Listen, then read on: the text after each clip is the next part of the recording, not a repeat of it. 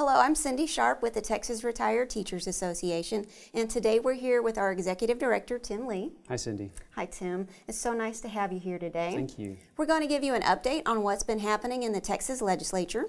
And from what I understand, today has been an extremely busy day over there. What's been going on? It's been a great day for us. As a matter of fact, Chairman John Otto, who's the chairman of the House Appropriations Committee, made a special announcement in committee this morning, and I actually think that we have a video clip of that.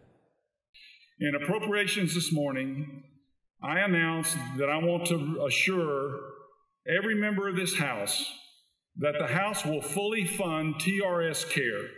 This issue is too important to go unaddressed, so I want to commit to you today that the House will fund our obligations to our retired teachers. We still have an issue coming up because of the uncertainty of health care, the uncertainty of what the future looks like, but this is going to give us 2 years to sit down, the important players in this, to sit down and come up and work with you and Representative Ashby to come up with what we can look forward to help our teachers permanently. Chairman Keffer, you bring up an excellent point, and I want to reiterate that there was a lot of thought given as to whether or not to look at all of the options that were available today to try to find a permanent solution. The problem is, 2 years from now, health care and health insurance may look completely different. So does it make sense to make drastic changes to plan design, to premium cost, when we will have a better idea at the next session on how to permanently address this issue? What does Chairman Otto's announcement mean? Well, the good news is that he's prepared to put about $768 million towards our health insurance program. So if you think about where we started this conversation at the very beginning of session, we knew that we had a major shortfall in our health insurance. That major shortfall would have caused retiree premiums to potentially double by the end of the session if we didn't get the money. And so what he is saying is that on the House side, it is their intention to fully fund the shortfall. And we believe that will protect retiree premiums from going up. Still a long process, and we've got many other parts of this that have to fall into place. But the good news for our retirees is that it's a major flag in the ground saying we're going to start from this point, and that is that we intend to fill this hole and protect retirees' health insurance premiums. Now, what about the Senate? What are they talking about in regards to the TRS-Care shortfall? You know, the Senate has been working on it for a little bit as well, and you know, the good news on the Senate side is we have a lot of friends over there too that have made very positive comments about trying to protect retirees' health insurance.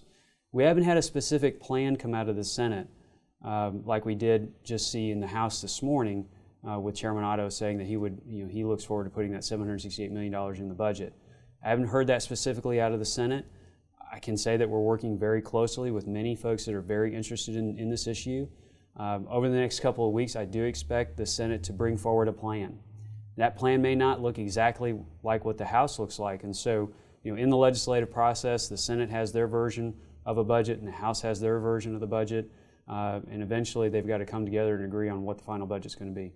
Okay, so what's TRTA's next step, and what should our members be doing right now as this process continues? Well, number one, I think our members have to understand that they have made a major difference in this discussion. If our members had not been involved prior to the start of the legislative session and sent the letters in that they sent in, and also communicating over the phone, and of course all of our members visiting offices, we would not probably be where we are today. This is a reason to be enthusiastic.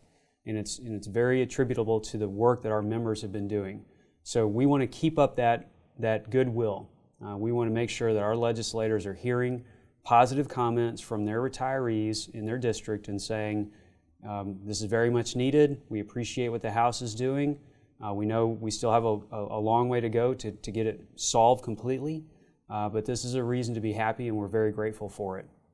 All right. Now, I know that it's been a very busy week in the Texas legislature, but as I understand it, the TRTA legislative team is actually going to be in Washington, D.C. next week. So what are y'all going to be doing there? We're probably going to be very cold. But aside from that fact, we are going to go to a national conference on pension protection and retirement security.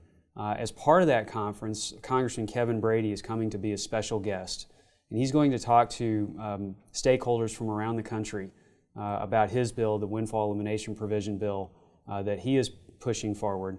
And we hope to see that pass, of course, this congressional cycle. So we're going to be building stakeholder interest and trying to move that bill forward in the next couple weeks. That's excellent news, Tim. Thank you. Thank you so much for joining us today. Glad to do it. And thank you for joining us today on TRTA TV.